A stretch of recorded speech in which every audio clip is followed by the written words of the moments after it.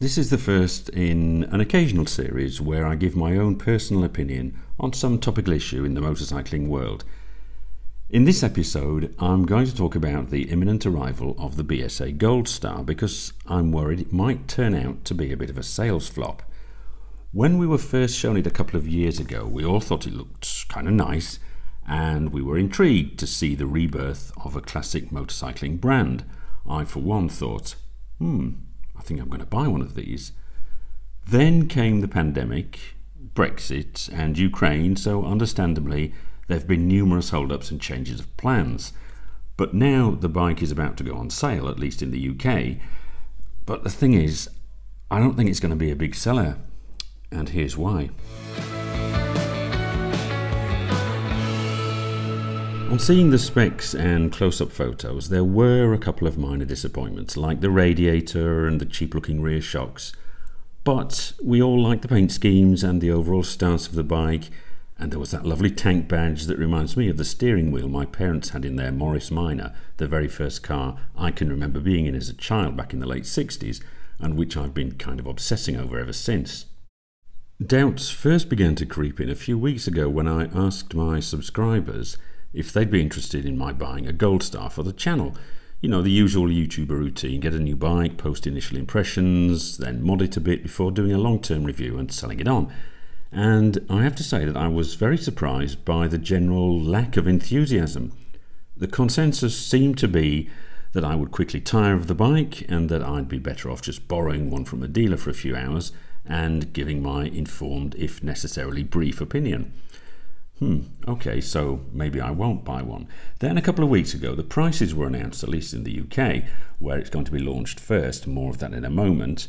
Depending on the paint scheme you opt for, we're looking at between £6,500 and £7,000. To put this into some kind of context, that's roughly £500 more than its perhaps most obvious competitor, the Royal Enfield Interceptor, and only, in quotation marks, £1,500 less than the significantly more powerful and more premium Triumph Speed Twin 900. Now the thing is, I've always had a soft spot for unashamedly simple bikes, but they have to be cheap. I loved the Honda Vision 110 scooter we ran for 4 years before swapping it for the ADV 350, for example. It was ultra basic, some might say downright crap, but it was dirt cheap both to buy and run.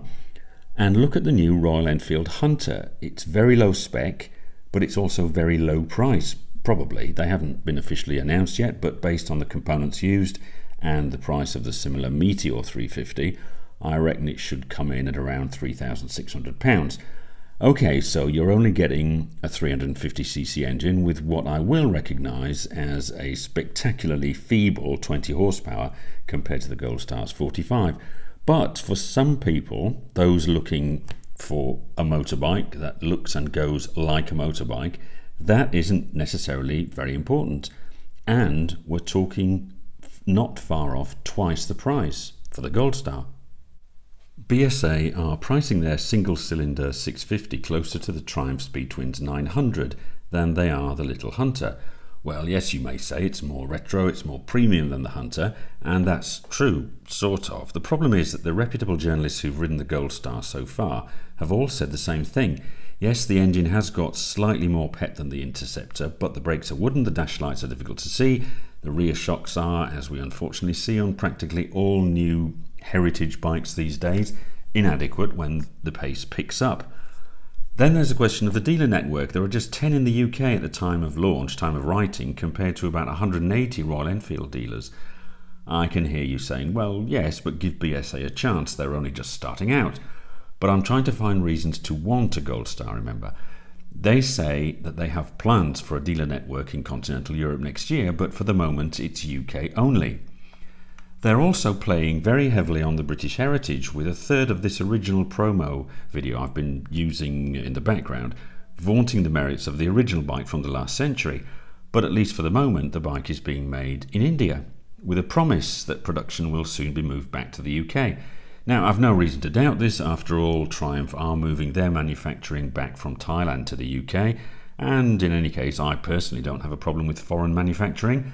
Mrs. RocketMan was built in Brazil and she's lovely, but given how heavily BSA are leaning on the Britishness of the brand, I think many prospective UK customers are going to want to believe that their bike is assembled in the Midlands rather than in India.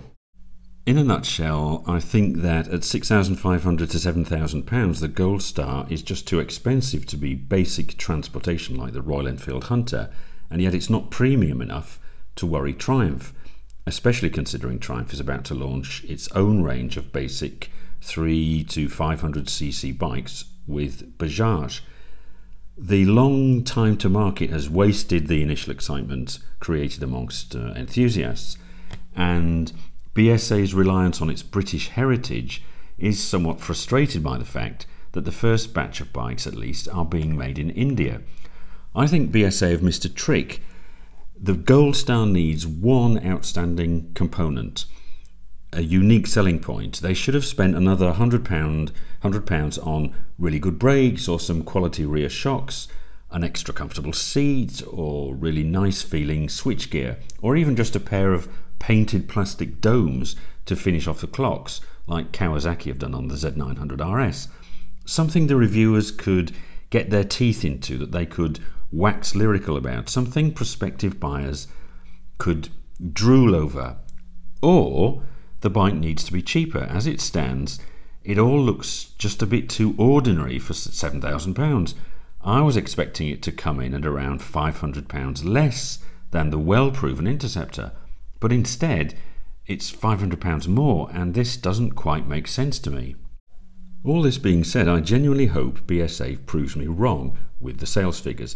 I can remember the excitement I felt a couple of years ago when the whole idea of a BSA comeback was first mentioned, but a bit like with Norton without the criminality, the general mess in the world has meant that the Gold Star has taken an awfully long time to arrive, and basic human psychology means that the initial enthusiasm and excitement has had far too much time to wane.